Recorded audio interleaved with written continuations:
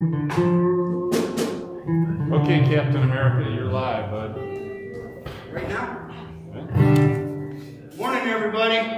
Morning. Nice to see you all here today.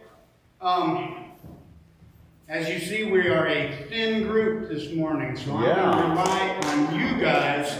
Well, relatively speaking, but thin. There's just two of us. Help me sing. Sing loud, sing strong, okay? Go ahead and stand up and give your neighbor a handshake, a hug, or a kiss, whatever. Tell them they're great and you're glad to see them here. Share a little love. You're so lovey-dovey, buddy.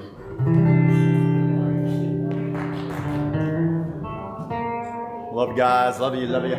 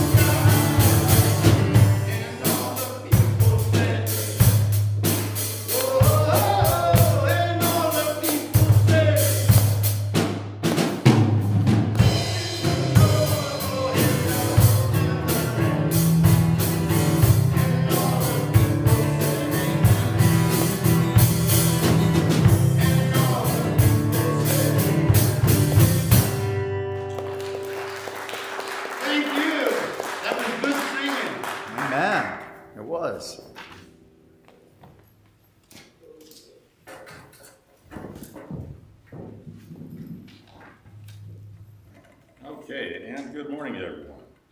Morning. Morning. Board meeting. Our next board meeting will be this Tuesday, September 3rd at 6 o'clock here at the church.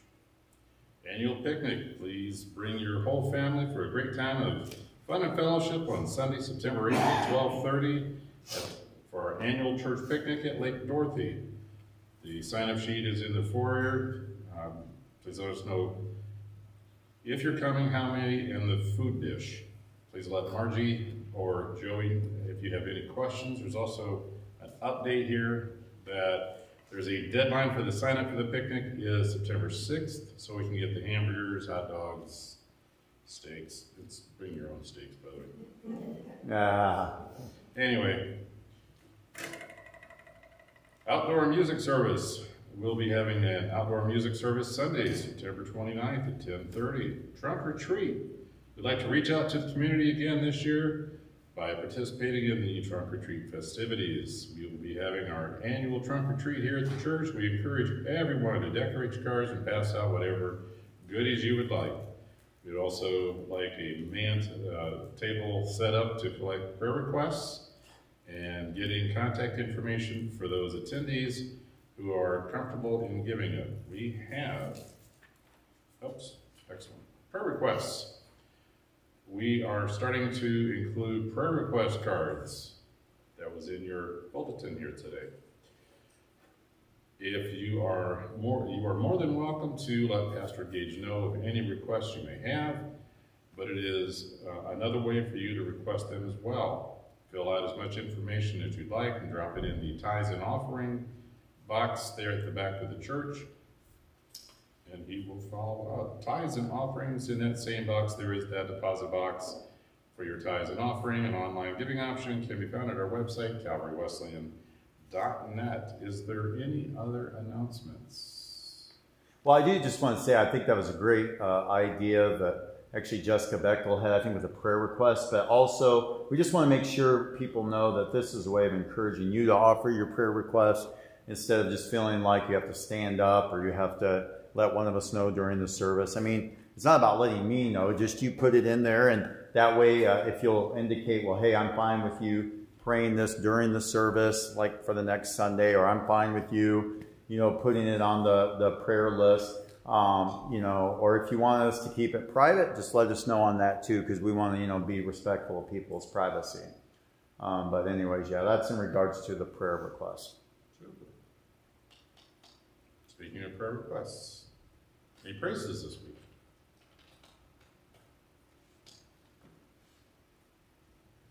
Okay, wow. Quiet crowd, huh? I know, all right. This place is packed too. You got to see it. We got more than the Compact Center, Well, all right, let's sing another song. This is another one. I expect y'all to sing nice and loud. It's easy. Oh. Kids are dismissed for Children's Church. Oh, yeah. That's all right. Hey,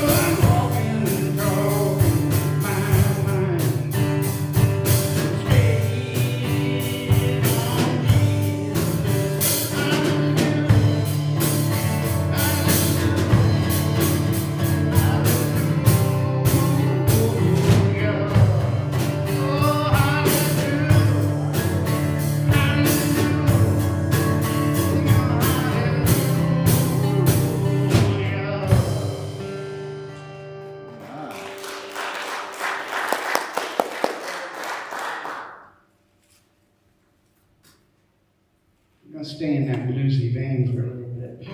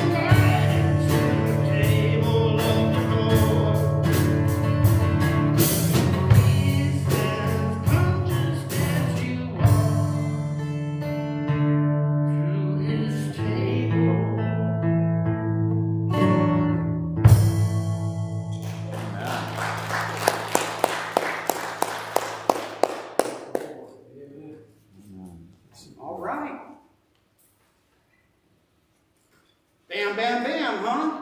Mm-hmm. You guys got good plans for today after Sunday? Hmm. Church? Yeah? Beautiful day. Enjoy Yes, it. it is. Sometimes I fall to my knees and I pray. Oh, Jesus, come. Let today be the day.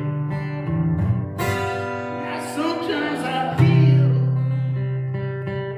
like I'm gonna break, but I'm holding on to the hope that won't fade.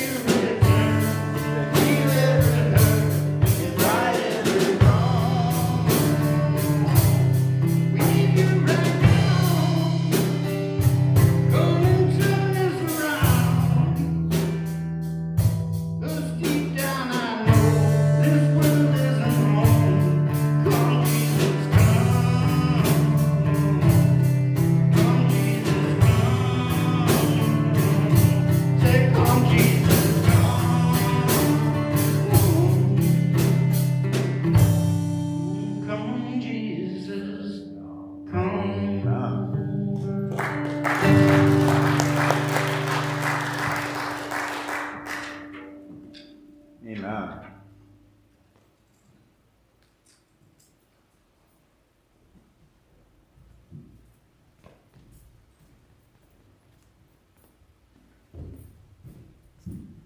Morning, see you all. Glad to be here with you. Good morning. Gage is a good-looking father-in-law. So let's bow our heads for prayer. Amen. Father God, we just come before you to give thanks for your gracious love. And we just pray you be the service of us, Gage, as he shares the word with us. We give thanks, Father, for the day that you are coming. We give thanks for the time that there will be no more tears. Father, that heaven will be coming, earth will be new. We just give thanks for that. We just pray you bless the service, watch over us, help us be your servants in everything we say and do. We ask this in Jesus' name. Amen. Amen. Thank you, Lauren. By the way, we've been having a good time. I know it seems like a lot of people during the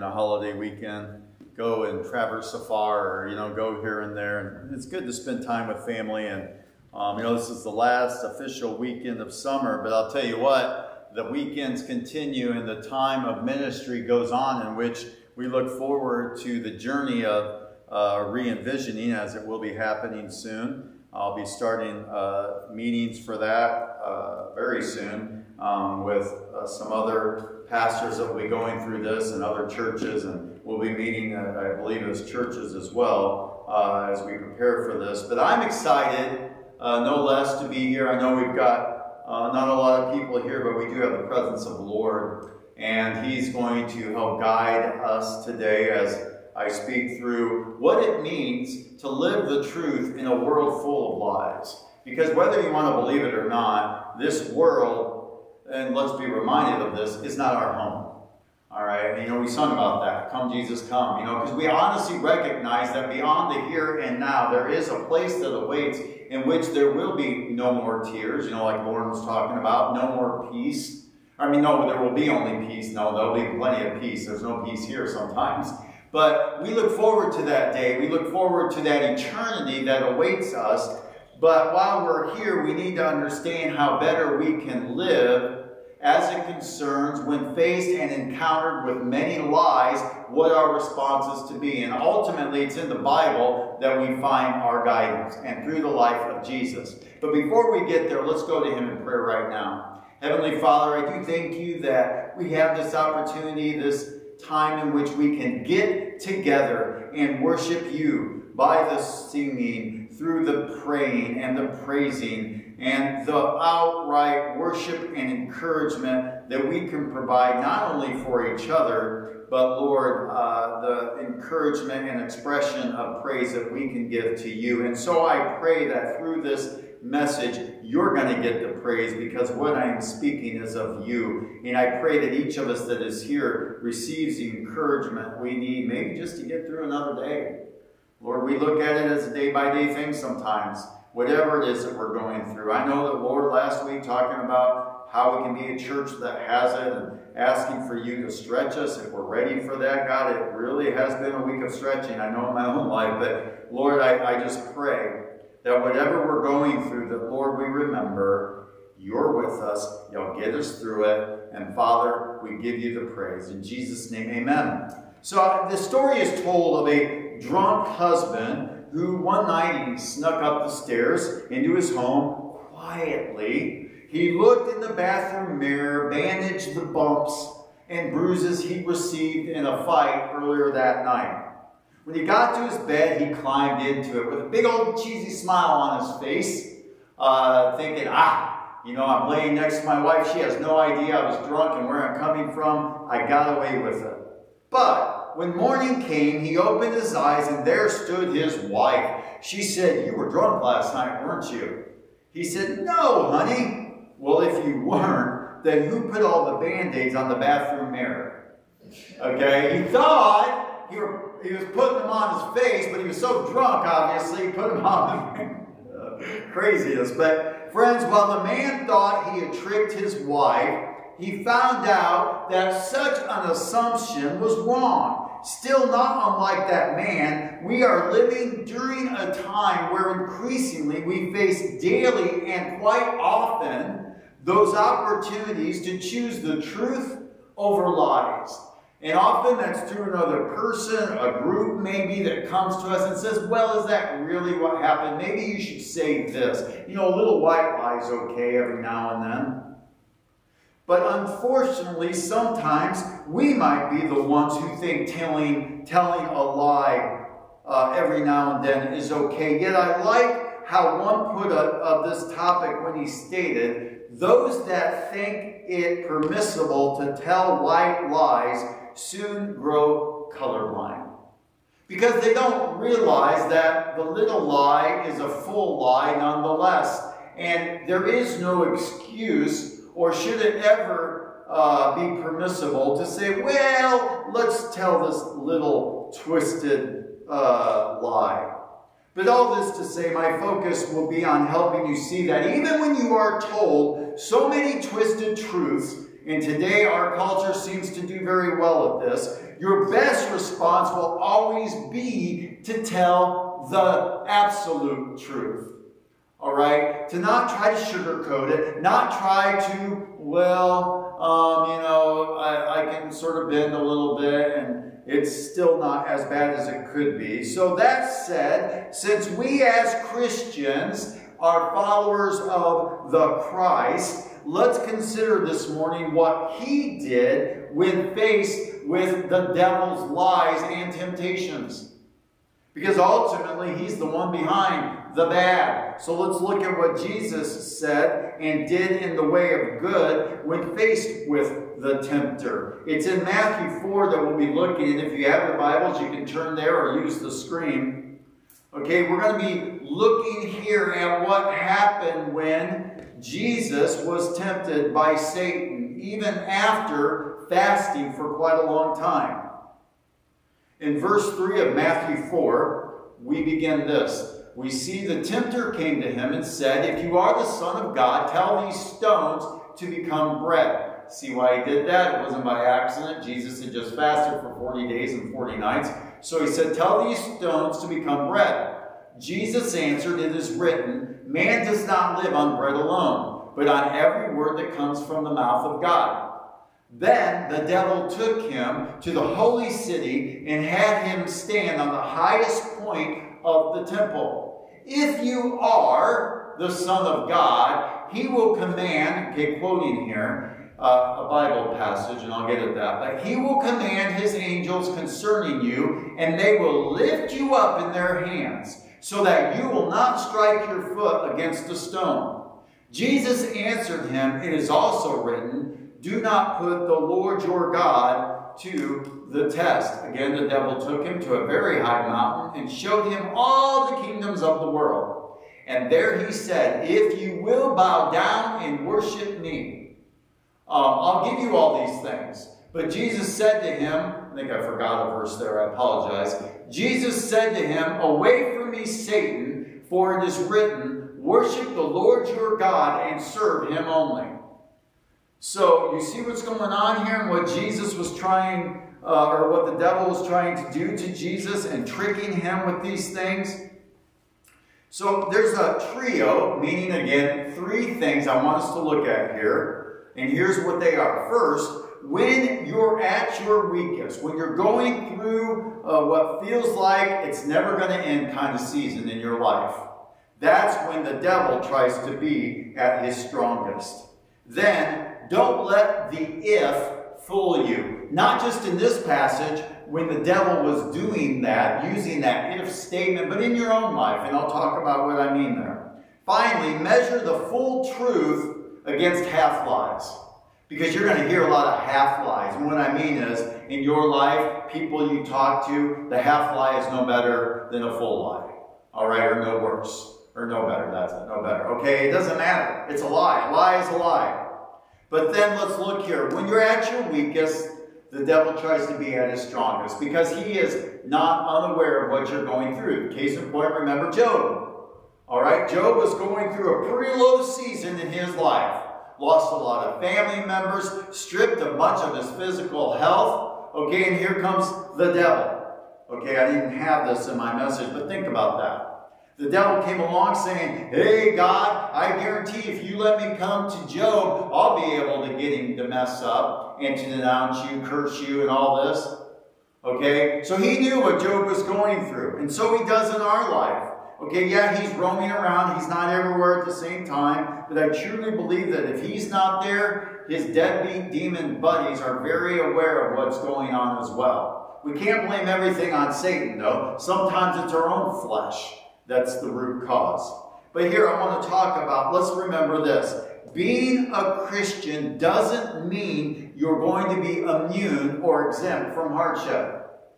In fact, I truly believe this, and we read in the Bible that the godly will be persecuted. If you are really living as a Christian and you feel like everything's always going well for you, then you might not be a Christian. I know that sounds harsh, but it's the truth. Because if you are truly living as a godly individual, you're going to be having some hardships in your life.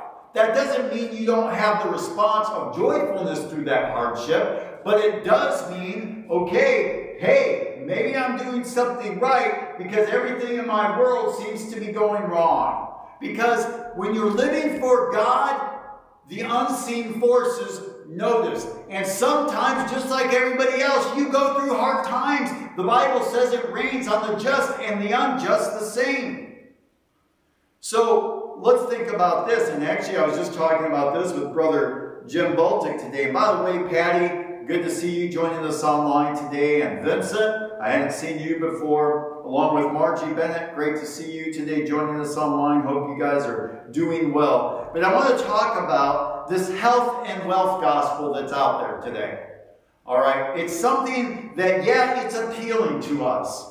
Honestly, I would love to believe, because I'm a Christian, hey, I can expect a brand new car, or, maybe 3 Cadillacs or whatever, and, oh, I'll never get sick, I'll never have problems, I'll have all this fancy jewelry, and that'll be a sign of God blessing me. But that is not biblical. Consider that Satan knows that when things are going well for us, or we seem to have no troubles in our life, okay, we as Christians, when we are experiencing those times, we are probably less likely to remember who our true strength comes from.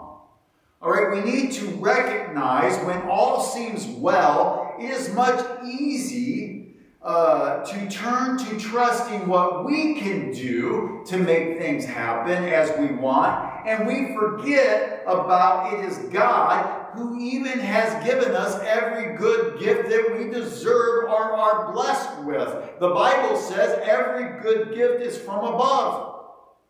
All right? It's ultimately Him who is the reason for the life that we are experiencing today.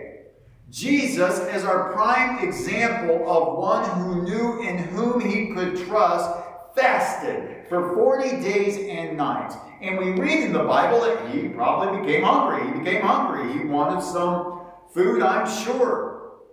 And it was at such a time the devil tried to trick Him because he knew that Jesus might be more vulnerable or weaker physically. Still, while Jesus gave up food in order to also draw nearer to His Father, He also expected temptation from the tempter. He knew what Satan was going to be coming at Him with and to be ready. But we must remember that when we too are weak, God is strong. Bible says that when you are weak, then you are strong. Okay, and that gives God room to show up and show off in your life so that there be no doubt who the one is providing deliverance for you. Still, let's see what Jesus did. Okay, remember when Satan's saying, hey, turn these stones into bread?